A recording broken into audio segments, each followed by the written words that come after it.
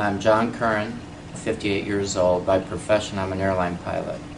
Right at about a year ago, commuting home from New York City, my daughter picked me up, got in the car, and within about 5 minutes after getting in the car, started getting like really dizzy vertigo. And yes, I did. I had a stroke. It was a cerebral stroke. It was in my cerebellum, and it really affected my balance and equilibrium. Days following, I could barely walk.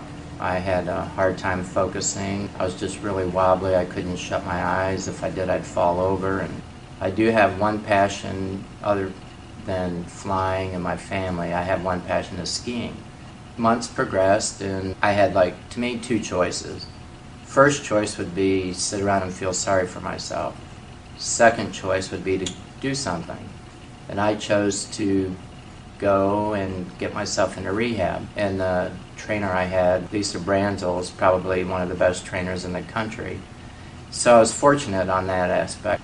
They have some of the best trainers in the country there that thought of exercises for me to do to reprogram my brain because of the stroke.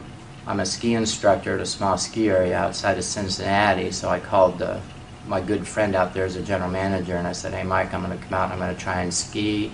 I talked to my doctors, and they said, yeah, go for it, but be sure to wear a helmet. It was very difficult for me because I was afraid I was going to fail and I wouldn't be able to do it, and that would make me feel worse, but the opposite happened. I was able to do it, and after about 15-20 minutes, muscle memory took over, and away I went. Like all other sports, baseball, football, soccer, basketball, they always have a preseason training program. And I thought about, well, what if we design a pre-ski season training program? And so that would be like 12 hours on snow, and it's like 16 hours in the gym. And then he said, wow, that sounds like a great idea, let's do it. I contacted a trainer, her name's Carly Snyder.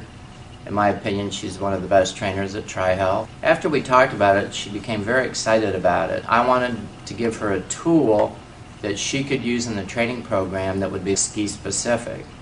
And I searched around and I came across the Pro Ski Simulator.